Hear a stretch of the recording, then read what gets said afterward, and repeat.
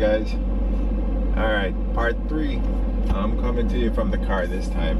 Let me see if I could fix the camera. Hold on. Still a little lean. Hope it's not too bad for you guys. This is just a spontaneous decision. Anyway, yeah, I think in the last video I was saying that I just did a 9-hour operation. And luckily it was very successful, so yeah, I was thankful to all the doctors and stuff who did that for me. But at the same time, even though everything went well in that department, they couldn't tell me if I would ever be able to recover any of my mobility or anything I've lost. So they were just saying you have to give it time to heal. It's one of the slowest healing parts of your body, I guess, is your spine. So takes a while. Yeah, so that was kind of scary, because then I was wondering, oh my god, who's gonna like me, you know, like who's gonna care about me being in the wheelchair? Because nothing has ever, I've never broken a bone in my body before, so this was like a whole new world for me. I have not been in a hospital since birth for any kind of emergency. So yeah, I was kind of scared. But at the same time, I was like, okay, what am I gonna do? What am I gonna do? And my ex-girlfriend at the time was there for me the whole way. We broke up like 6 months before the accident, and when she found out I was in the accident, she flew to Jamaica. She was on the air ambulance with me back to Florida and in the hospital with me for at least 2 weeks. And I really appreciate that, you know? So I had a lot of support, a lot. Family, friends, and everyone who was there for me during that time. I appreciate it, and if you're watching, thank you so much. I don't want you to think I didn't appreciate everything you did for me in that time. So yeah, I'm grateful for that. So anyway, yeah, so at the same time, my ex who was there with me looked at me and said, Dane, what did you do to yourself? And I was saying the same thing, I really don't know, you know? But then at the same time, it was like, you know what? Well, this has happened. What are you gonna do now? They don't know how I'm going to heal or what's gonna be possible, because at that time, I couldn't even move anything below my nipple level. Like below here, nothing. I couldn't even push my stomach out. I would talk until I just ran out of breath, and I just couldn't talk because it was so hard to inhale. So that was a rough period, because I was in the hospital for 2 months, yeah. I think I said that before. But anyway, so when I was in the hospital now, I was like, oh my god, she's right, what did I do to myself, you know? And then when I went into therapy for the first time, and I saw other people who were injured and whatever ailments or issues they had, I was like, holy crap. Because I've never been around anybody sick or injured or disabled or anything before. So it was a whole new world for me, and I saw a lot of quadriplegics. I saw people missing like limbs. I saw people missing like half of their body.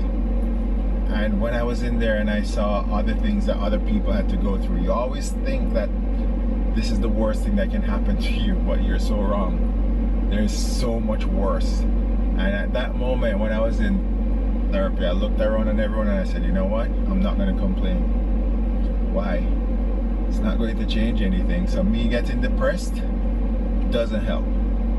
So I don't even think I was ever really depressed. I mean, I was like sad about what happened. Definitely. I mean, who wouldn't be?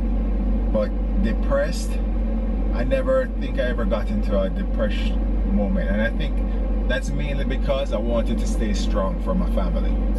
Because if I was not like taking it well, I don't think they would know what to do. You know, especially being not able to do anything about it in the first place.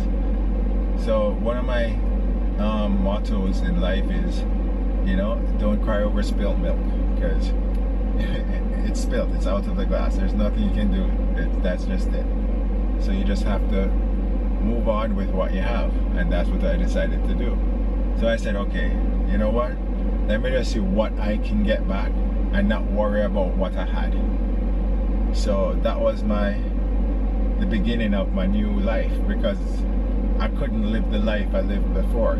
And honestly, I don't want to live the life that I lived before, because even though I had a lot of fun and I was very selfish and it was all about me, and not that I was an awful person, but I don't like the person I was. I didn't treat people how they deserve to be treated, and I just I did a lot of thinking, like being about who I was and how I was and what I want to be, and then just set new goals and just start my life all over again, because it is a whole new world, and you're not going to have all the friends you had before. When you can't do the same things that you could do with them, then eventually you drift apart, and that's just life. But I guess that's it. Whether something happens to you or not, people just go in different directions sometimes. But yeah, so anyway, I decided not to get depressed. I just did my therapy, pushed myself, ended up going to Cuba, believe it or not, because the therapy I was trying to get, I couldn't get it here. For some reason, they wanted to just teach me to be independent in the wheelchair. But what happened was, after a month in the hospital, I used to have to wear these compression stockings, right? And my brother was there with me the whole time, and he used to like help me change and do all that kind of stuff. And one day he was taking off one of the stockings off, and I stretched my toes, you know, like when you take your socks off or your shoes and you like wiggle your toes and stuff. So I did that, and he was like, "Dane, did you move your toes?" I was just like, "Well, yeah, but yeah, it did it move?" Yeah. And then from then I just got back with toes on the right leg, and I could just start just out of nowhere, just control it. And that was the little motivation I needed to keep pushing. So by the time I was finished in the hospital after 2 months, I could feel all the muscles on my right side. Like I could like control them properly and stuff. On the left, zero.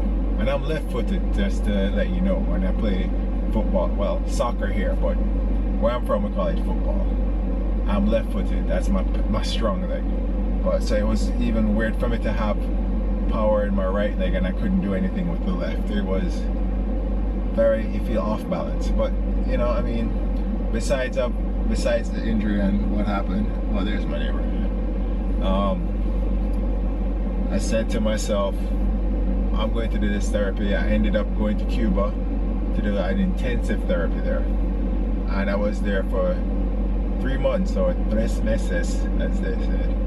And I worked out 8 hours a day, 6 days a week. I was there for 2 months the first time though, and I lost 40 pounds in 2 months without trying to lose weight. I wasn't even trying to lose weight. That's how intense this workout is. I worked out from 8 hours a day, 6 days a week. So it was crazy, and I loved it. It was intense. Not everybody could accomplish what their goals were for each day, but those who could, which were very few, and I was one of them, we got a lot of results. And that's where they got me, at least before I could even like stand fully or fully put weight on my right leg. They would put like braces on and teach me how to walk. Well, there's pictures and stuff, so if you guys are really interested, I can show you pictures from there.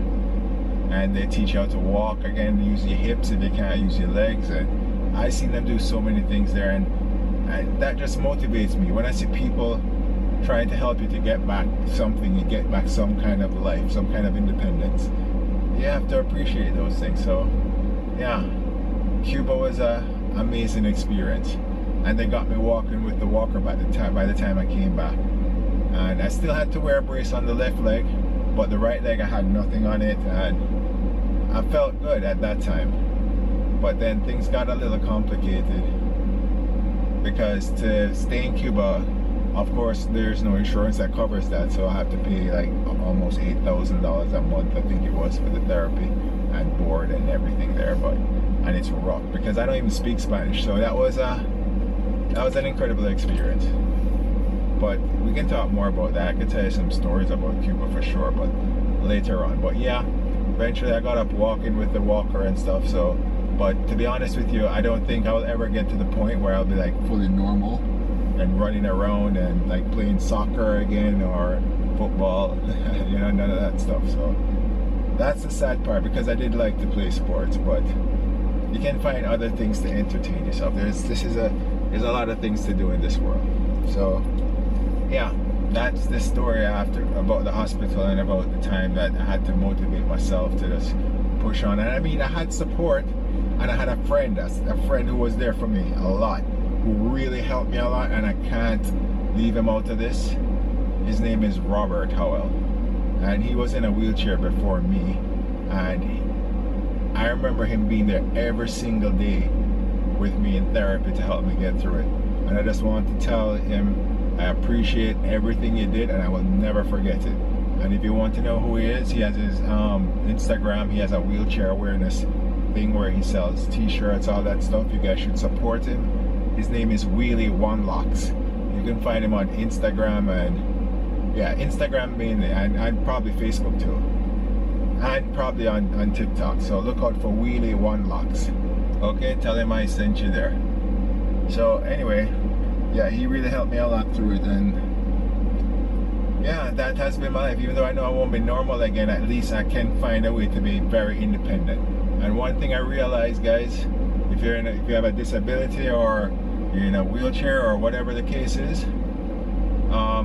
exercise helps a lot, because the stronger you are, the easier everything else. And I think you guys should really try and focus on, like, and besides it just being healthy for you overall, because not every day you're gonna feel good, but when you get used to exercising and then you don't do it, you realize then that you don't feel good. You feel the difference.